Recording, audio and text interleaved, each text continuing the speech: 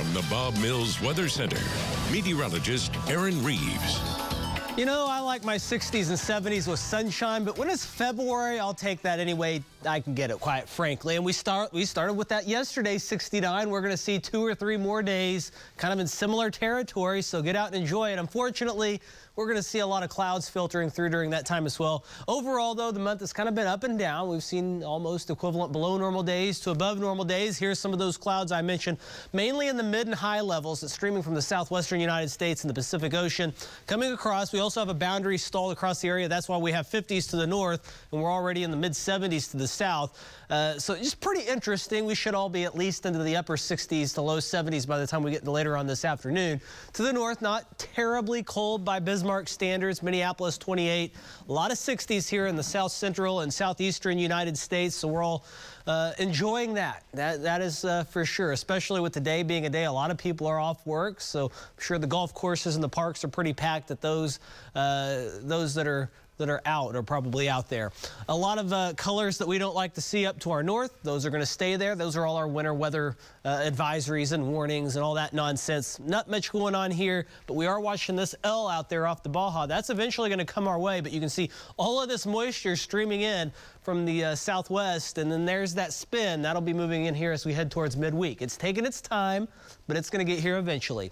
Here's future view as we head throughout the day and into tonight. We'll see those temperatures tomorrow morning that'll be starting off once again, not terribly cold, 30s and 40s for most of us. Going into the afternoon hours tomorrow, we'll see once again kind of filtered sunshine at times with clouds passing through.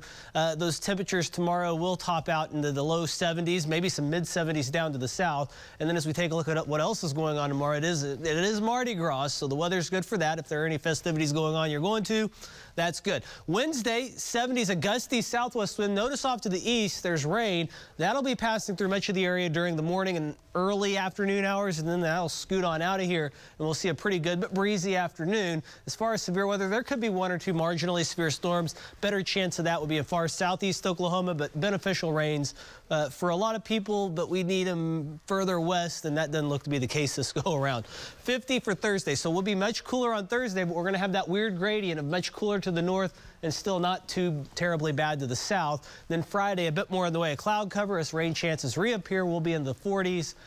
So a couple of cooler days, and then once again the rain chances, the rain totals. The eastern third of the state, where we have the least worst drought conditions, is going to be the better recipients of this, but as you head west where the drought worsens, tough luck there. It's not going to be ideal to get them that relief that they need. 59, not much in the way of wind. We're pretty calm in that category. There's those cooler days that are on the way as we move forward. Also, we're talking about those rain chances that'll be off and on, especially as we head into the weekend with a couple of passing systems. Here's a look at your extended forecast. 70s through Wednesday.